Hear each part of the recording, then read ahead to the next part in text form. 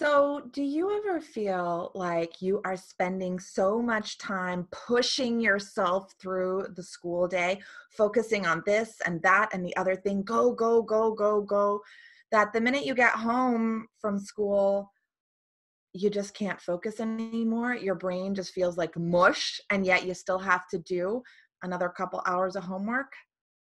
So I'm recording this video in February, and February is the beginning of a really hard time in the school year, right? Because summer's coming, you feel exhausted, or you're starting to feel more exhausted at least. The excitement of the winter holiday break is kind of over now. You just want to get to spring break, and beyond that, you just want to get to summer.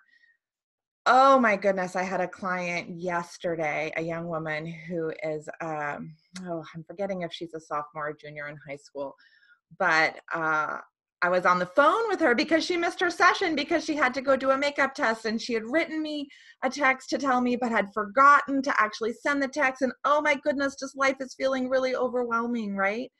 And so anyway, we were able to get on the phone that night. I was just like, honey, tell me, like, how's your heart? How's your brain? How's the heart-brain connection going? How are your feelings? And I asked her if there's anything we could talk about that would help her right now for just 15 minutes. And she thought about it, and she said, you know, I feel like I'm pushing all day. Just like I told you guys, right? She's like, I feel like I'm pushing all day. And she does have ADHD too. And it's like, it's so hard to focus through the school day. What do I do when I get home, when I have to do more homework?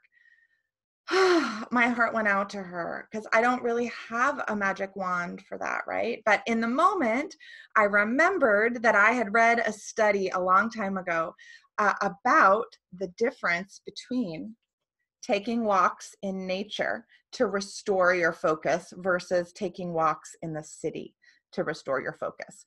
The study had been on college students, and they had college students do some kind of like a cognitively draining task and then take a walk in one of these two places. And they definitely noticed that the people who walked in nature came back to their studying with their attention more restored and with more ability to focus again on some hard cognitive tasks than the people who took a walk in the city. So I offered that to her. I asked her, is there any place where you have exposure to trees that you can go to after school? And she said, there is this little pathway behind my house in my neighborhood that is a nature path, and sometimes I go walk on it.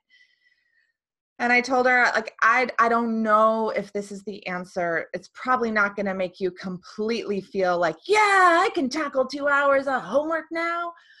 But it's worth a shot, right? To just come home and give yourself an opportunity to let your attention collapse into nature and let nature hold you for a bit while you're moving your body and walking. So I told her that yesterday. I haven't heard yet how it's worked for her, but today I did a bunch of research because I wanted to know what research is out there about ADHD. So I'm excited to share some of that research with you all in the next week's videos. So keep your eye on my newsletter and or my YouTube channel. If you want to get on my newsletter so you get these videos right in your email inbox, just go to gretchenwegner.com and sign up. And otherwise, in the next few weeks, I'm going to be sharing some of this fascinating research on a topic called attention restoration theory. Dun, dun, dun. So I'll see you next week. Bye, y'all.